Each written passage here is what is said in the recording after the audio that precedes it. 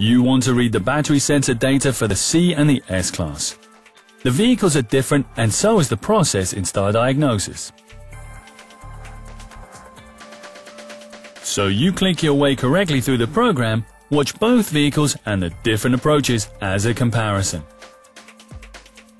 Start with the C class. Open the hood.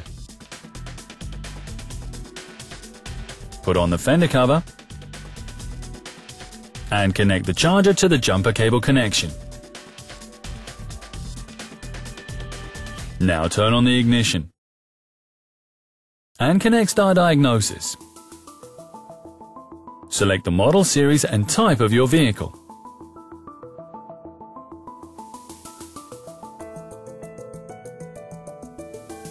When you've read the safety instructions, always be sure to follow them.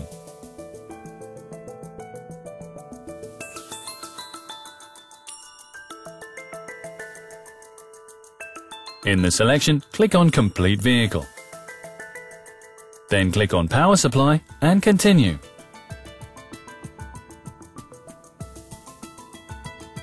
Confirm that you've read the safety instructions. Click Continue to get to the Expert mode. Confirm this too.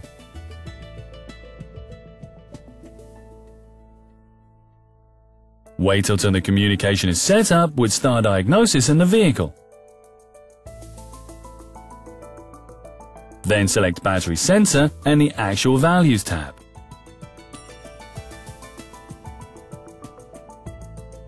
On the Battery Sensor page, go to Behavior of the Closed Circuit Current.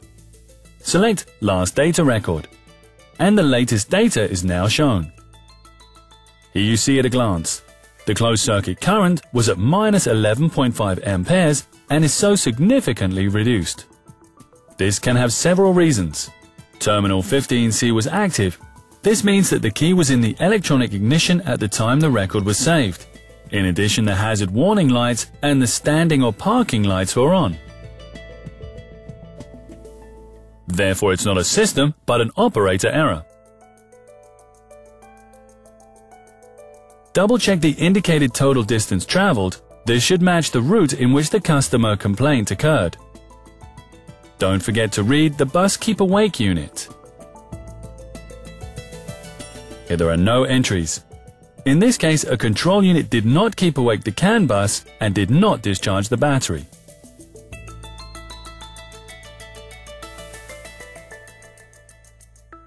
Now the battery sensor data of the S-Class is next. Prepare the vehicle for the connection with Star Diagnosis. Start the unit and follow the first instructions. Select the menu Main Groups of the control units. Click on Body and then click on Onboard Power Supply.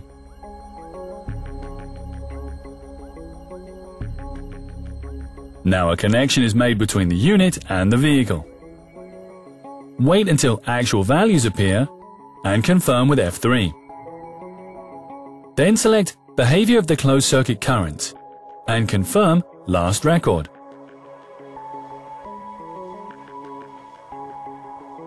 Here too, the last data record shows that power has flowed.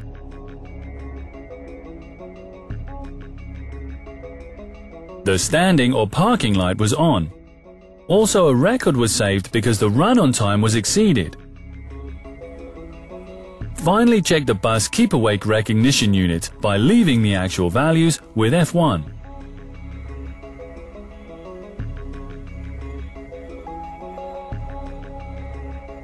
Here too, the last saved entry shows no entry. As in the first case, there were no system errors but an incorrect operation of the vehicle. To ensure that your work is done with Star Diagnosis, the causes are determined.